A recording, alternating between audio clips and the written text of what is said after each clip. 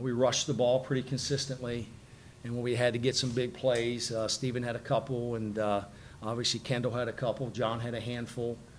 So when we needed it, we got it. But at the end of the day, our defense won the game for us. Our defense got put out there a couple of times, third and fourth quarter, when the game was very much in balance, needed a stop.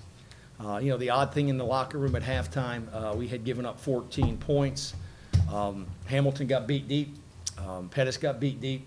I singled it out in the locker room, and I said, that's all they got, guys. They had beat us deep twice. That's their 14 points. Those two guys responded in the second half. I couldn't be happier for a player than I am for Darryl Hamilton right now and the way that he bounced back and competed. And then, there at the end, I thought we had decent control of the clock. We certainly wanted them to use their timeouts. Kendall was running hard. We got a first down or two. Going forward on fourth down, to me, was somewhat of a no-brainer. I mean, I knew I'd take 40 seconds off the clock. Could have kicked the field goal and gone up 7. Either way, I mean, if they go down and score a touchdown at their home field, the momentum would swing so much back in their favor that it would have been tough to win in overtime per se. So we went for it on fourth down, thinking if we didn't get it, they had 99 and a half to go with a running clock and no timeouts. But our defense stepped up real big.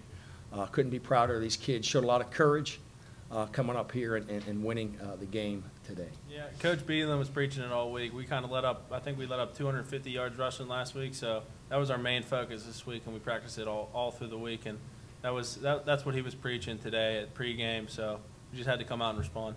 I talk all the time about trying to get the momentum, find a way to steal the momentum in a game, ride the momentum when you got it.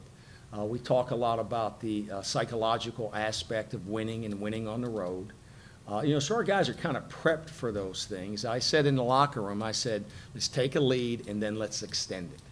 And we took the lead, we just couldn't quite extend it until the very end there. But, we were thinking like that. And that allows you to be opportunistic. We certainly were today, in particular with Darryl making those 2 picks. Can you have a word about the offensive line? You spoke a little bit earlier about controlling the line of scrimmage. They kept John clean.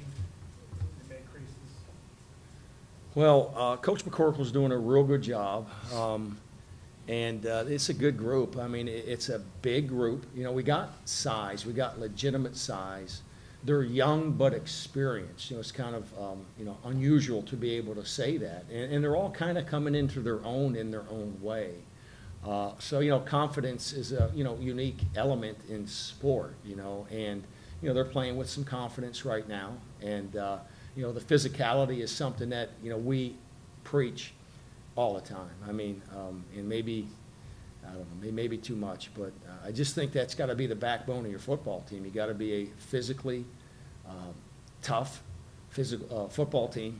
You got to be able to win a line of scrimmage.